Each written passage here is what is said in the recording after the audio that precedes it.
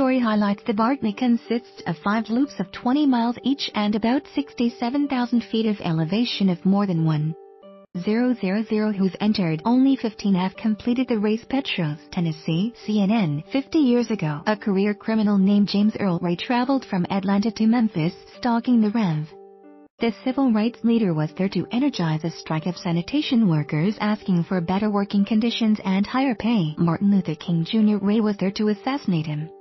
While King stood on the balcony of the Lorraine Motel, now a museum for peace, Ray accomplished a sinister goal with a single shot from more than 200 feet away. Over the next 2 months, while on the FBI's 10 most wanted fugitives list, Ray was on the run, traveling to Europe on a false passport. He was eventually caught at London's Heathrow Airport. He pleaded guilty to avoid a jury trial and the death penalty, was sentenced to 99 years and sent to Brushy Mountain State Penitentiary in eastern Tennessee. Fit Nation. Around the world in 8 races in its day, it was considered one of the toughest state prisons, where inmates frequently killed each other, surrounded by thick wooded hills. Hannibal Lecter negotiates a transfer to the prison. In the novel The Silence of the Lambs, Dr. Brushy was also nearly impossible to escape, but Ray managed it with the help of 6 other convicts in 1977. All were recaptured within days, though rescued is probably the better description. Cold, hunger and disorientation brought them to their knees, and their own fiction-worthy plot turned from The Great Escape to Blair Witch Project. Read more. Ray himself traveled only 8 miles in a little over 2 days, a detail that made one local long-distance runner, Gary Cantrell, think to himself that he could make it 100 miles in that amount of time. Man vs. and thus the seed of the Bartley Marathons was planted. Len Cantrell, whose nickname is Lazarus Lake, or Laz as he is known by everyone, was further inspired to start his own race by this rugged land he knew so well. The name Brushy is fitting for a rural area thick with undergrowth, briars and hidden obstacles that inflict cuts, bruises and falls. It's so dense you can't see the top of any of the peaks from the bottom. These mountains, where a day hike can be a challenge, are where truly competitive racing should be held, he thought, not on a flat, paved, well-marked course. The Bartley consists of 5 loops of 20 miles each, though runners swear it's more like a marathon length 26 miles. All told, it has about 67,000 feet of elevation from sea level to the peak of Mount Everest is 29,000 feet. Not that the other 67,000 feet of descent are much easier. Photos. The world's hardest ultramarathon. The Bartley Marathons consists of 5 loops, 20 miles each, along unmarked trails in rural Tennessee, with about 67,000 feet of elevation. Height caption. 1 of 9 photos. The world's hardest ultramarathon runners must trace the course from a topographical map hours before the race begins. 4 or 5 pages of enigmatic and rhyme instructions are also handed out.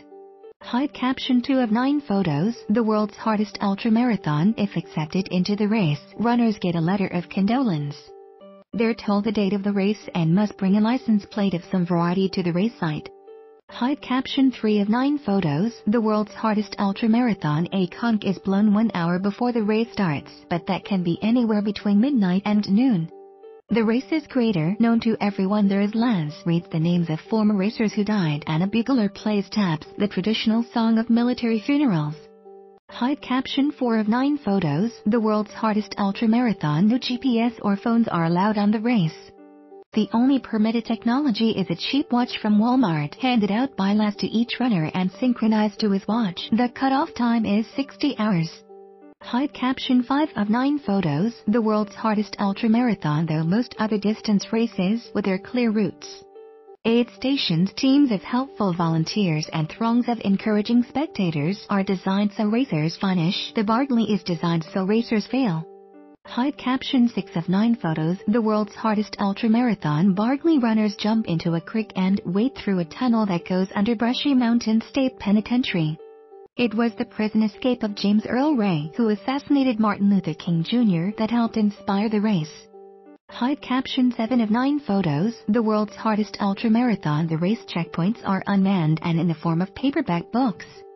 You rip out the page that corresponds to your bib number to prove you reached it. The books often have tongue-in-cheek titles. Height caption. 8 of 9 photos. The world's hardest ultramarathon. Of more than 1,000 who've entered, only 15 have completed the full distance in time. This year, the longest distance any racer made was completing 3 loops. Height caption 9 of 9. The loops are run back-to-back over 3 sleepless days and nights on unmarked trails. Runners must trace the course from a topographical map hours before the race begins. Most other distance races, with their clear routes, aid stations, teams of helpful volunteers and throngs of encouraging spectators, are designed so racers finish. Of more than 1,000 who've entered, only 15 have completed the full distance in time, and fail they do, but the Bartley is designed so racers fail. It's a good place for your ego to take a beating, Les said before the Sears race, sporting a red beanie labeled Geezer. His insightful quips are often followed by a cackle of delight.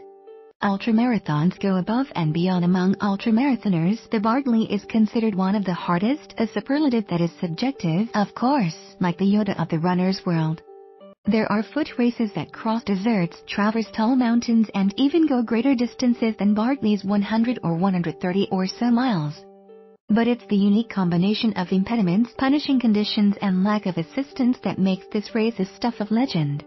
It's even the subject of a documentary. A cameraman had to be rescued by rangers more than 12 hours after he got lost.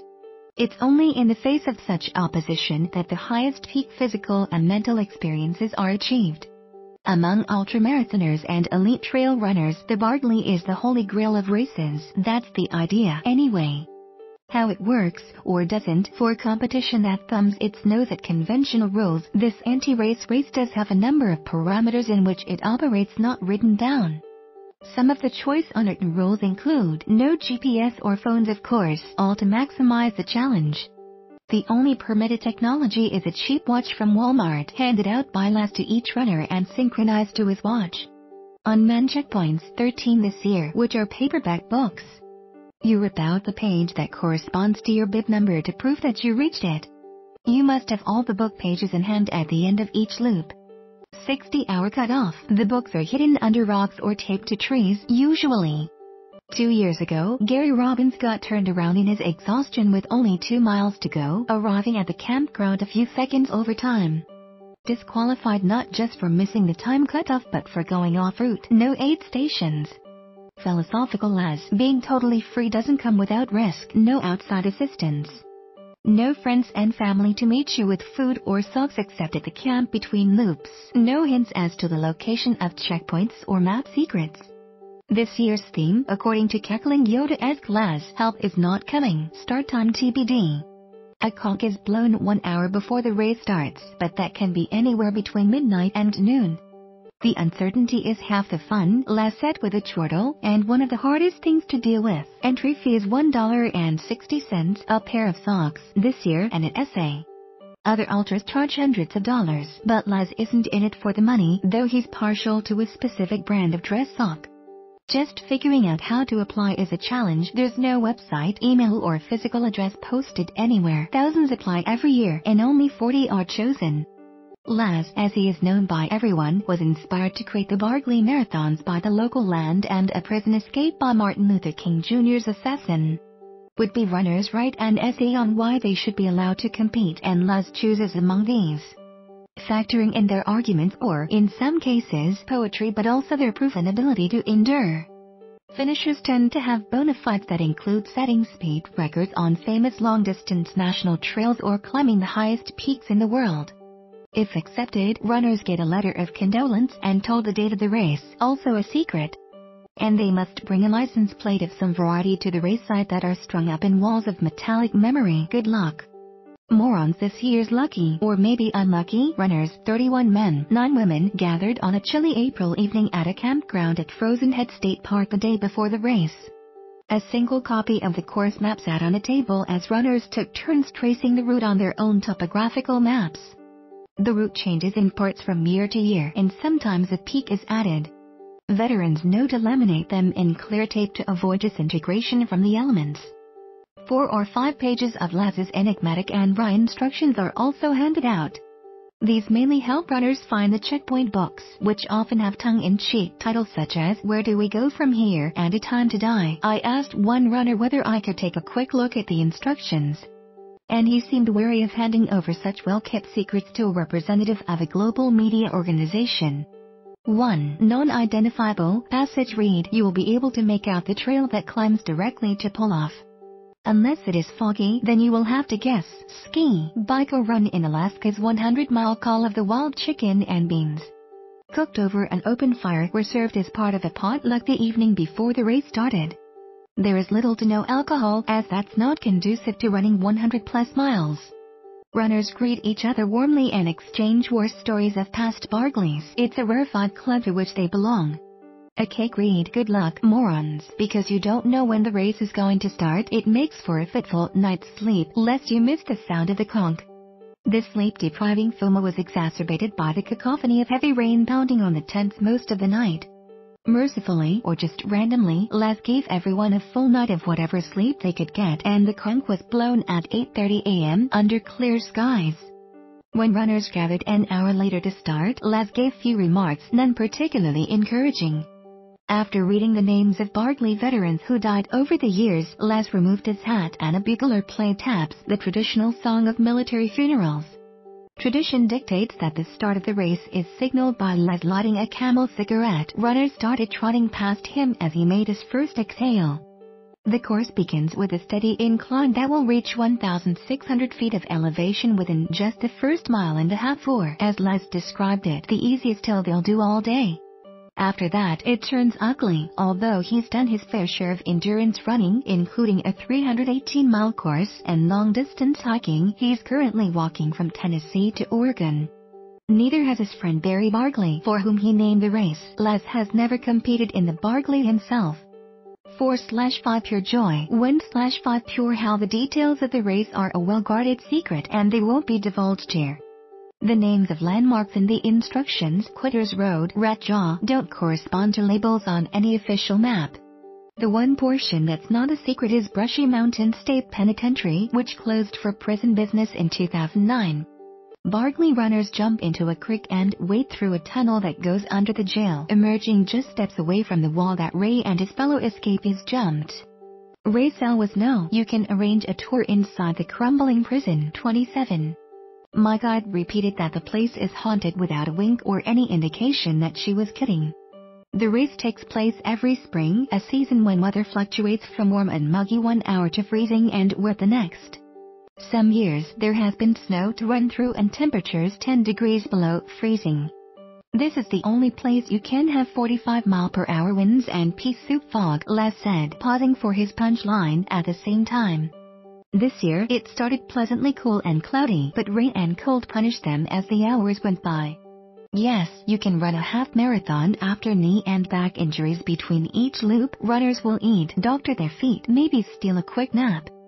Some rest at base camp as little as 15 minutes, others an hour before being given a new bib number to get a new page from the checkpoints.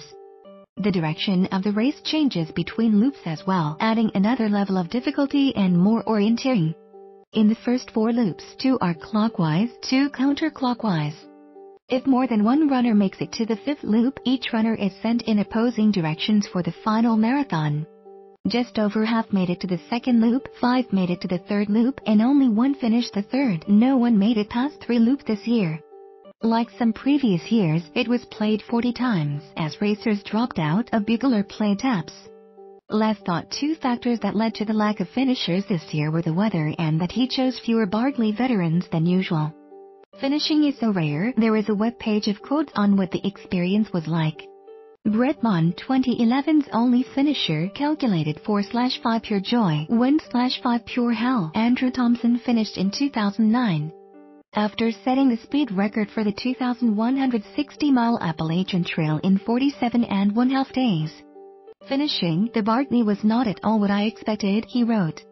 All the emotion and hoopla and sense of accomplishment with which I had begun Loop 5 were quickly worn down to nubs. The victory lap quickly turned into survival mode.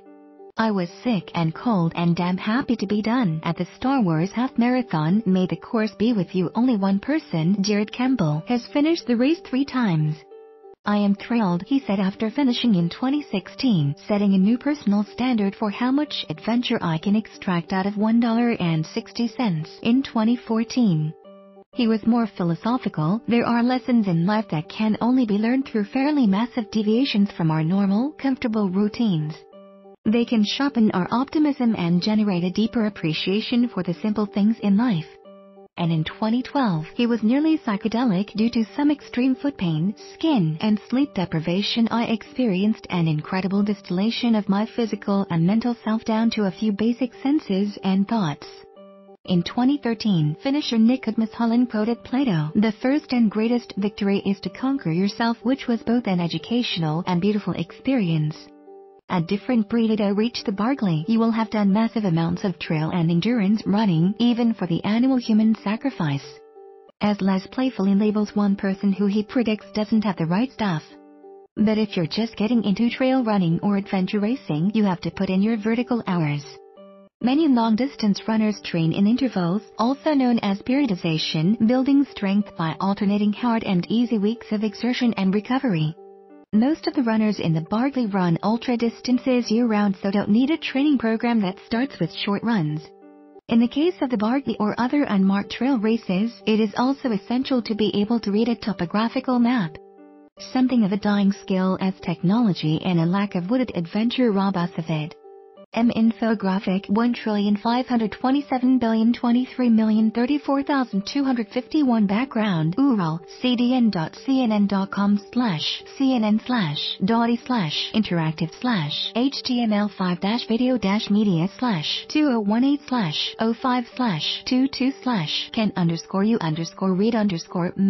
_you_read_maps_mobile.jpg no repeat 00 transparent margin bottom 30 px padding top 202.2779043280182.5% width 100% Moz background size cover O background size cover Webkit background size cover at media min width 640 px infographic 1,527,023,034,251 background image URL cdn.cnn.com/cnn/dotty/interactive/html5-video-media/2018/05/22/ can_you_read_maps.jpg padding top 56.25% at media min width 1120 px infographic 1,527,023,034,251 background image URL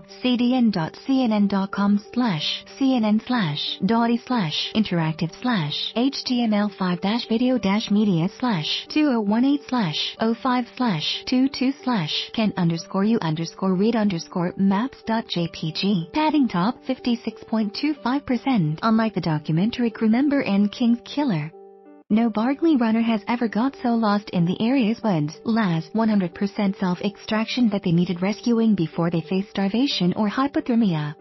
Although GPS devices aren't allowed in the Barkley, plenty of other gear is, including compasses, walking sticks and trail running backpacks with food and water. Many long-distance runners prefer quality, thick-soled shoes, a light but warm jacket for nights and peaks, a hydration pack, portable food, salt tablets, and a powerful headlamp for night running. Unlike other ultramarathons, this one does not have gear requirements. These runners know what they're doing. Training in the sport also includes learning how to avoid injuries, but that's not always possible. Injuries such as cuts and sprains are typical on the Barkley, but nothing has ever halted a runner in their tracks. The worst injury was a kneecap that snapped in two, Les said, and the runner still finished the loop. It's a different breed, he cackled. Ultrarunners suffer about the same frequency of injuries as shorter distance runners, according to a recent study by the University of California, Davis and Stanford University, though some wounds were inflicted by the obstacles of trail running. Among the 1,212 active ultrarunners in the study, injuries were also more prevalent among younger, under age 40, less experienced runners. Most, 64.6%, reported an exercise-related injury that resulted in lost training days over the previous year, but that didn't translate to additional missed days at work. The most common injuries were of the knee and foot stress fractures. Follow CNN Health on Facebook and Twitter. See the latest news and share your comments with CNN Health on Facebook and Twitter. That study also found that while ultrarunners tended to be older than the general running population, they had fewer incidents of heart disease and other chronic conditions. They were more likely than the general population to have allergies, hay fever and exercise-induced asthma, probably due to high levels of exposure to pollen gifting nature. In general, running is outstanding cardio exercise, benefiting much of the body and tied to greater health outcomes than the general population. As for the mental rewards, well, that's a journey that is as unique as the individual and certainly not guaranteed. A sense of accomplishment is an expression that grossly undersells the thrill of finishing a race as special and difficult at the Barkley. And yet to get to whatever personal heaven awaits you at the finish line, it most certainly means going through hell to get there.